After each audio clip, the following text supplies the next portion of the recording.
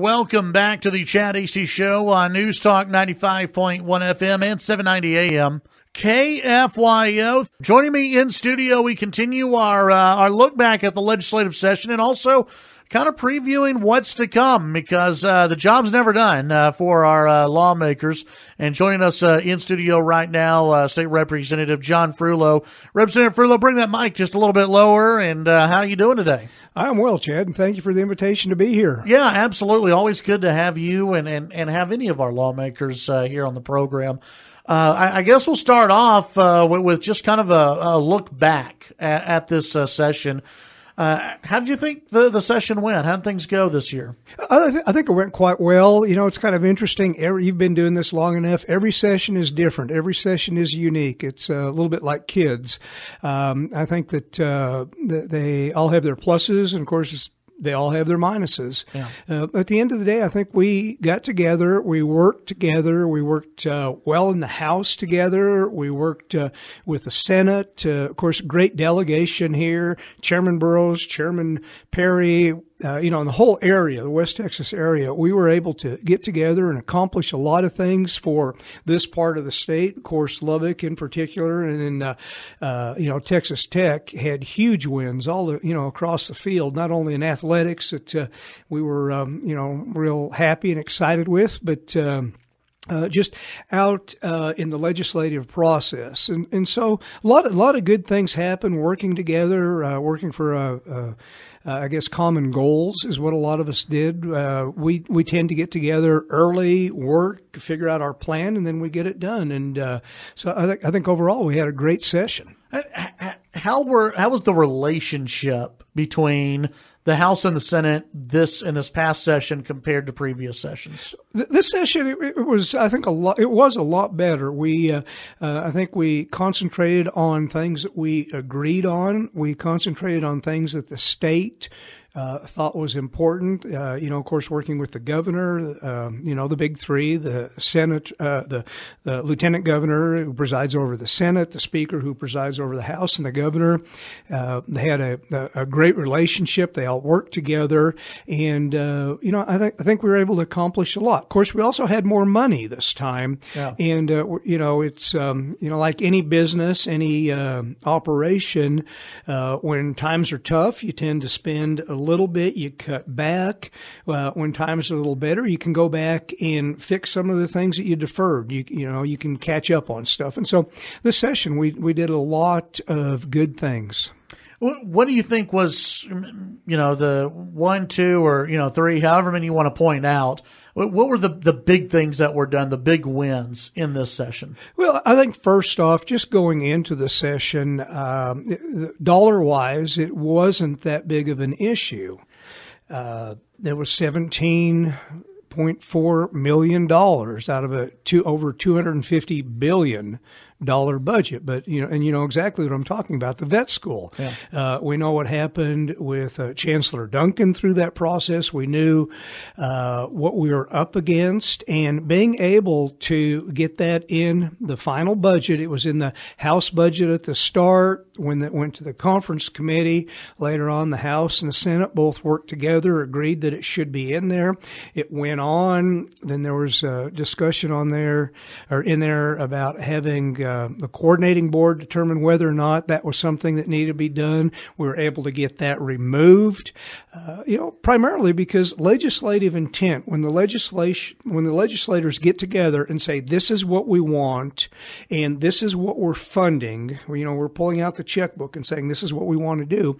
We as a body said, we want the vet school. We look at the needs up here. And so being able to get that is really a qualitative item that we were able to get accomplished. So that was big for not only this area, but for the state of Texas and this whole region. Do you think that one of the reasons why, it got through and the money got through, and it looks so positive, was it because it was a lot of this was done behind the scenes? It wasn't played out in front of the media. There wasn't this, media fight necessarily between Texas Tech and Texas A&M and lawmakers on either side. This was kind of done, behind closed doors, maybe. Well, I don't know that it was done behind closed doors. Again, getting back to Chancellor Duncan, who's one of the most respected people in Austin and in the state in this area, and what all happened there, I don't think that played out in the media. Yeah, it sure did. And a lot of different items. It's relationships. We have great relationships in this area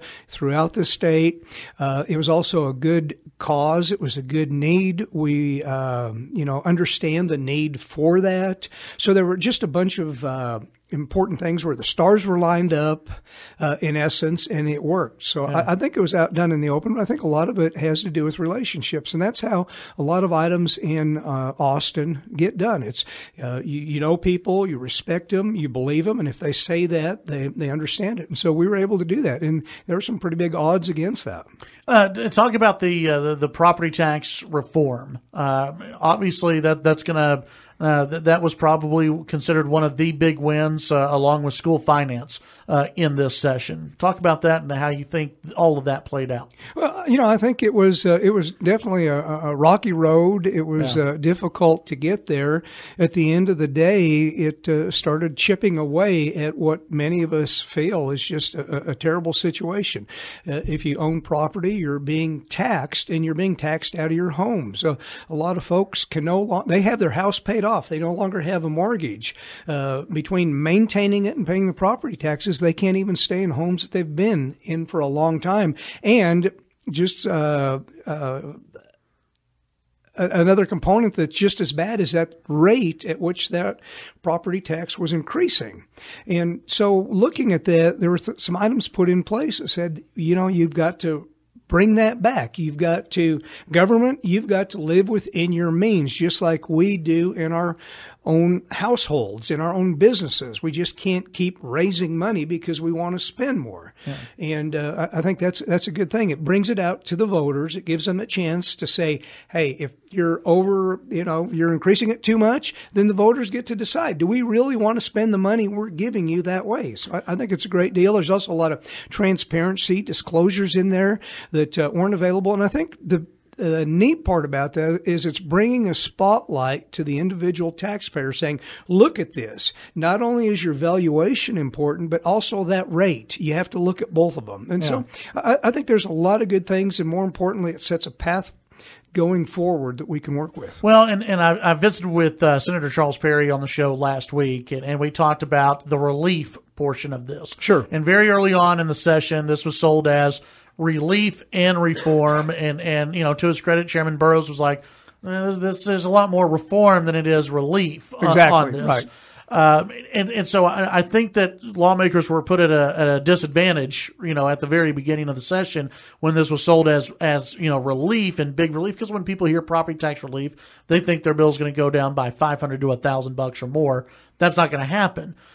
When I was visiting with Charles Perry on this program last week, he almost gave the indication that that type of relief that everybody is looking for, unless we completely redo the system in Texas, it's going to be hard to get to that big savings. Do you think that's true too? Do you think that to get to a major drop in property tax bills, it's going to something major has to happen in the state? As far as, a different system? It does. If you look at how property taxes work, the first thing that people really like about property taxes is it's stable. That amount stays relatively the same, other than one bill we passed this time, or, some bills where we changed the language to say if you were hit by a hurricane or something like that, you can actually get a reduction. So that gives relief to folks who are already, pretty much getting the heck beat out of them. Yeah. But if you look at property taxes and how much that is, it's very difficult. There's a lot of money coming in. And so it's kind of like steering a big ship. First you got to slowly start steering it in the right direction, and then you can make adjustments as you go. The state needs money. We have to have court systems. We have to have roads. We have to take care of people that can't take care of themselves. We have to educate our kids. 3/4 of our budget is spent on education. That's public school, higher ed, and then, of course, the Medicaid side of items. And then the rest of the state runs on roughly that 25% that's left. So, court systems, roads, everything, game and fish, everything that we do.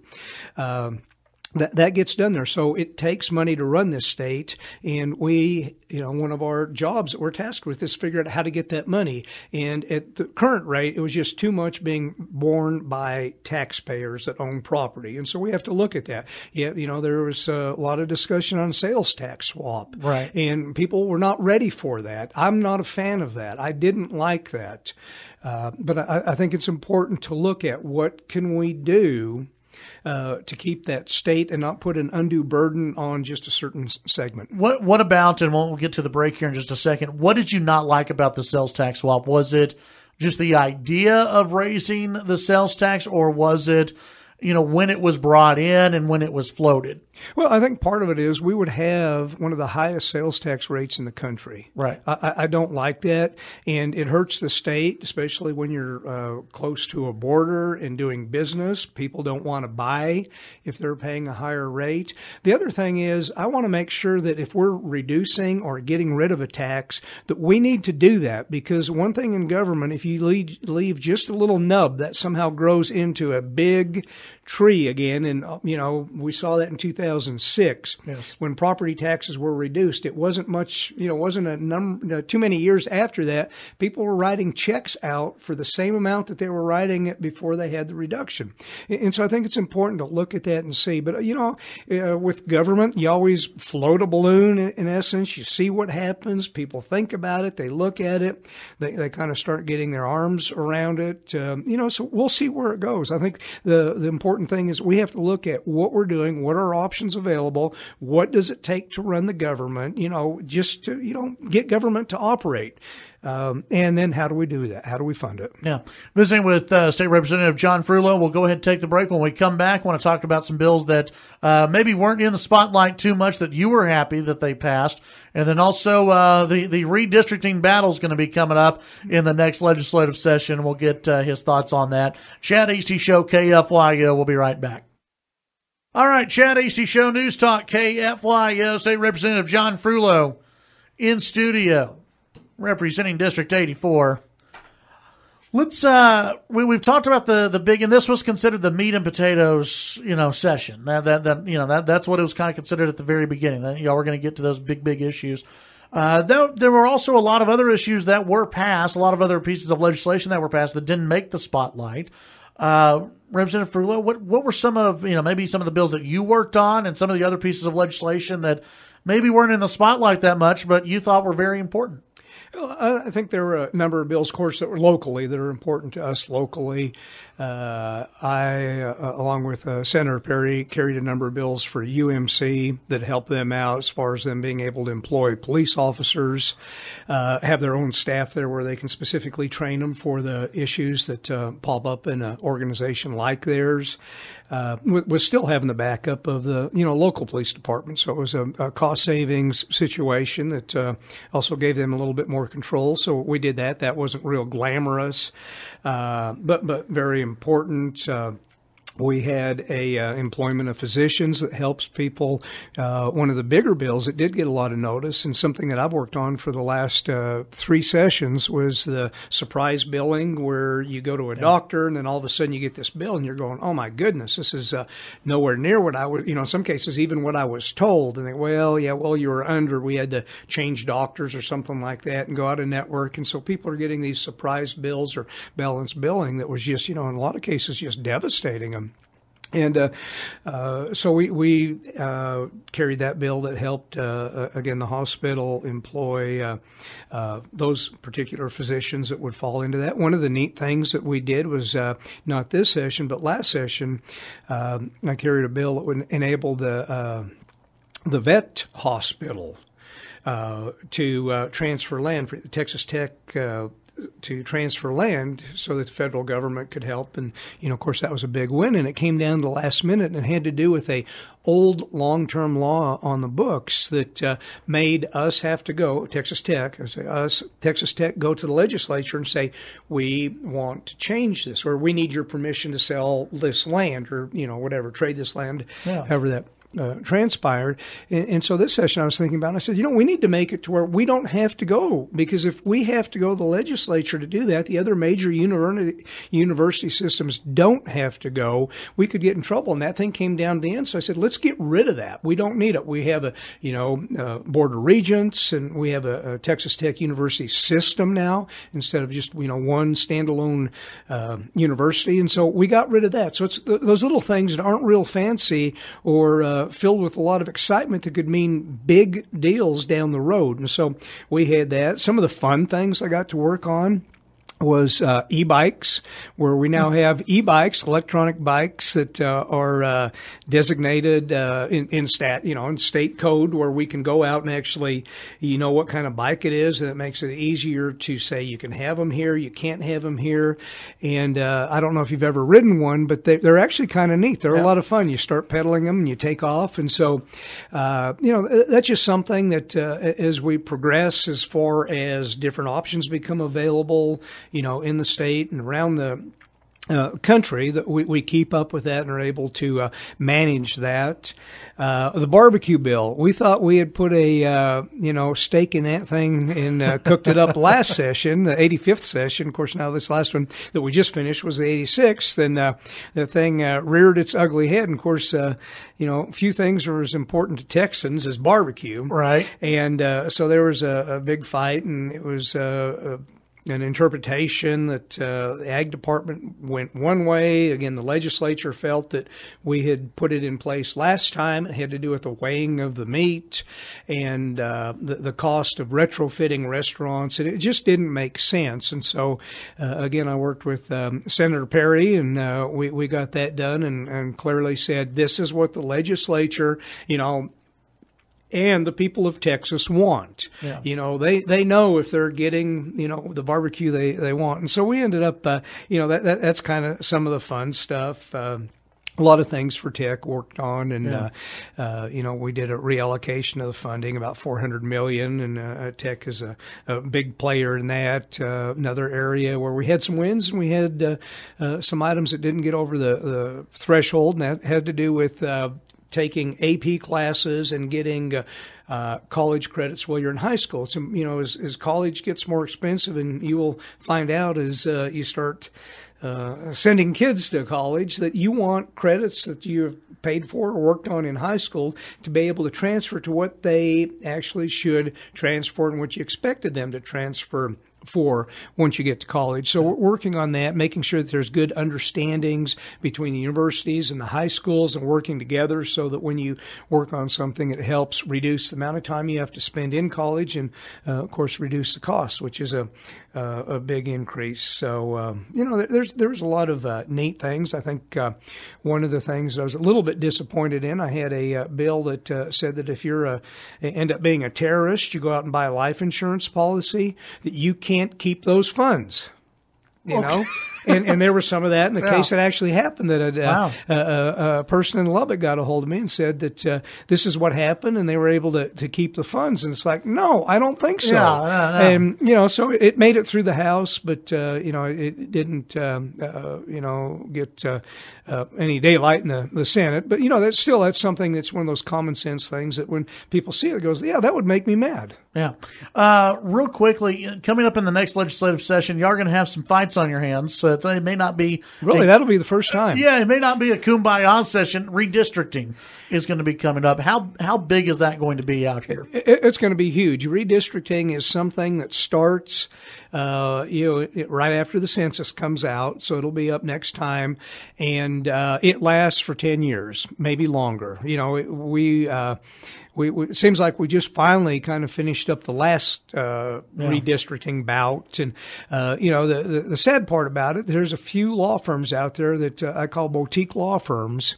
And that's what they do. They make their living. So I don't know how you make your living doing something that happens every 10 years for 10 years. But it seems like that they, just keep stirring it up. And, of course, politics, of course, the big court came out with their ruling the other day. So it's going to be interesting. It's going to be tough. It's going to be difficult. But we'll get through it, and we'll do right. That's why it's important to have good folks there. Yeah, absolutely. And those who have been there for a while while and have those connections and those relationships.